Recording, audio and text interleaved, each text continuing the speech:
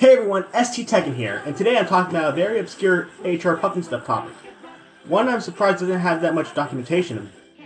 HR Pufnstuf had a presence at the Universal Studios theme park in Hollywood, California around 1970, but possibly earlier. And it's sadly not been well documented, as I can only find 3 photos regarding it, and besides some info included on one of the descriptions of said photos, I could not find anything else regarding this, info-wise or photo-wise. But what I could find is very interesting and really cool to talk about. So let's get right into it. HR Pufnstuf, where'd you go when things get rough? HR Pufnstuf, you can't do a little 'cause you can't do enough. Let's start with the HR Pufnstuf exhibit. That's right, you heard me. In the 1970s, Universal Studios had a full-on HR Pufnstuf exhibit that featured screen-used costumes and sets from the show. And possibly the movie as well. Sadly, the only pic of the exhibit I could find, or that exists online, was Seymour Spider in one of the Witchiepoo's castle guards in front of Witchiepoo's castle. But besides that, I couldn't find any other photos regarding it. But there was info included on the photo, in the description of the photo sale. And here's what it said. And basically what it said is, the photo was from 1975, but considering how late that was compared to other Pufnstuf events, I'm assuming that the exhibit was around since at most 1971. But I could be wrong, but it could be earlier than 1975. But sadly, that's all I can really talk about regarding the exhibit, because besides the photo and the tiny bit of info, there's literally nothing else I could find about it. Hopefully that changes in the future, but you never know. But I could not find anything else regarding the exhibit, no matter how hard I looked or what search engine I used.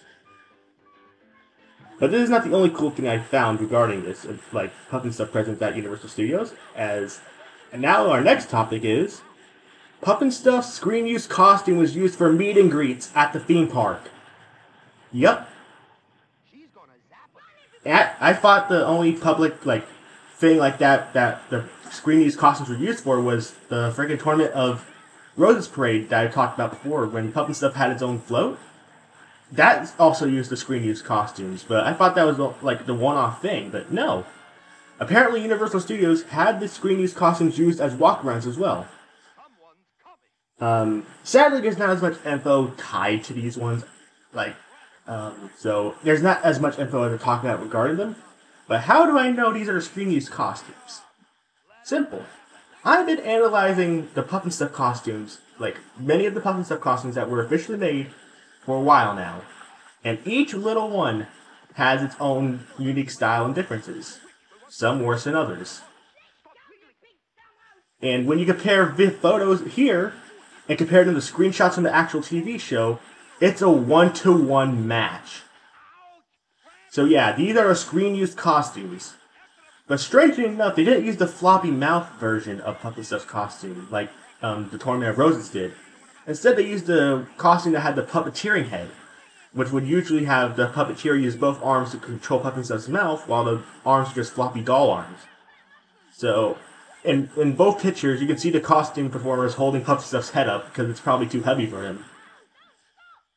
But besides that, that's all I could find about this event regarding Pufnstuf at Universal Studios. I could not find anything else. So sadly, it looks like another Pufnstuf event has not been well documented. So yeah. That's all I have to talk about, guys. Hopefully more photos and info of this surfaces. Hell, maybe even footage at some point. Who knows? But until then, I'll see you next time.